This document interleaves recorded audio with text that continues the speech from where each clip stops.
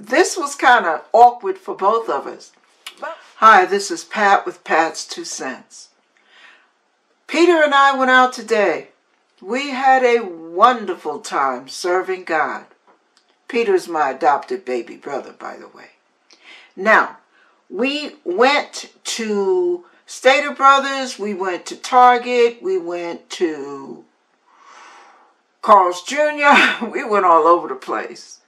And we just prayed for people who looked like they needed prayer. We asked if we could pray, and we prayed for them. So what I want to share with you is how invigorating that was to take the church out of the 4 walls.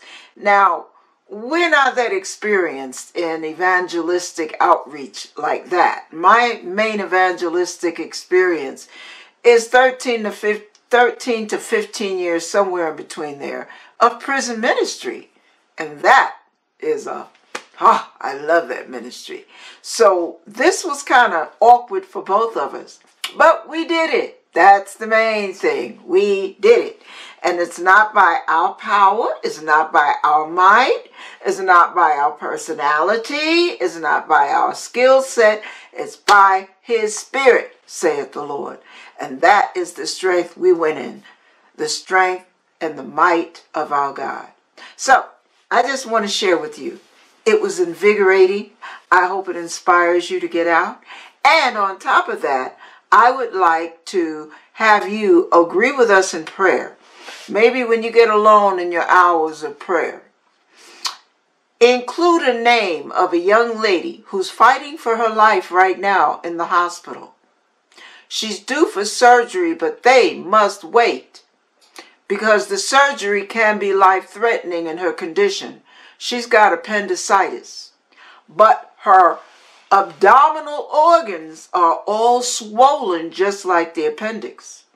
So that makes it extremely dangerous, life-threatening. And I ask you to pray a rebuke against death in the name of Jesus. Pray a rebuke against complications, against pain, against fear. You hear what I'm saying? This is a young lady in her teens now. Her name is Jamila. Pray a rebuke against infection. And I don't remember if I said complications, senior moment. So pray against that and pray for life and total healing. Now what we're asking God for is a miracle of healing. The kind that totally eliminates the need for surgery. You listening? So that's what we're asking you for. Peter and I both could not get that young lady off of our minds. So I'd like you to do the same. Pray for them. Gird them up. Mama Sita's having a hard time. When she was telling us, she could barely get it out, and she took off into the store so we wouldn't see her break down. So I ask you, please, pray for her daughter, Jamila. Thank you very much. And I must say, in case you're wondering, I thank my brother for the camera he bought me. He bought me this camera, and Peter will be on this, on the videotape.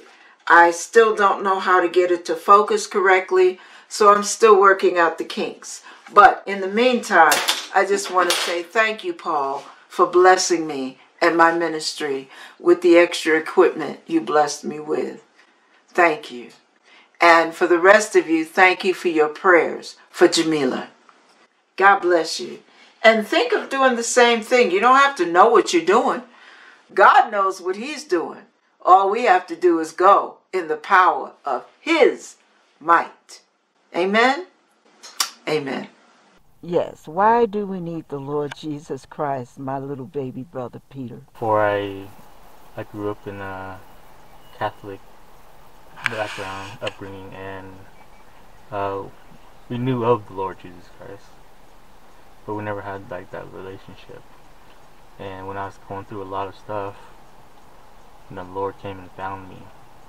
And what I realized as years gone by, as I gave my life to the Lord, that the Lord is life. And thing about walking with the Lord is that we get to know that the more and more that like everything is about the Lord, and we don't even understand it. You know, the the air we breathe, you know, the way we are, the life that He's given us, the way that we feel about things. You know, the love and the desire to be loved, all stem from God. And you don't ever, like in those times where I didn't have the Lord really, I was walking with the Lord, I always had a yearning in my heart, a hole in the heart that wasn't fulfilled, and Jesus filled that. And it's not something that you can replace with anything. Even though I still deal with a lot of stuff that I gotta let go of, the more and more I do, the more and more I realize how much the Lord means to me. Right. And He means everything, that I'm willing to give up my life for it. And the thing is that we mean everything to Him. That's why He gave us His life for us. Right. And it's that relationship that we desire. You know, not just going to heaven, but it's the relationship that we have. And that's basically why He created us. It's so that He can have a relationship with us. God doesn't need anything, but He desires to be loved back. You know, and that's the whole story of it all. The whole story of it all was that from the beginning, we fell out of love with God and chose our own way. And the whole time, throughout the history of mankind, God was trying to bring us back to love Him again. And that's the story of the whole thing, is that Jesus was the answer to that. The one who came to bring us back to a relationship with God. And it's not about judgment, it's not about holiness, but it's about being able to be at one with each other. Yes. And the reason why God wants us to be holy is because He cannot be around sin. Right. And because He loves us so much, He wants us to walk in that way. And it's a hard path because we're still living in sin, you know, we're still living in the flesh, but God is willing and able to do it much more than any gives us true happiness. True satisfaction. Yeah. And that's why we need Jesus in our life. Yes, yes, I totally agree.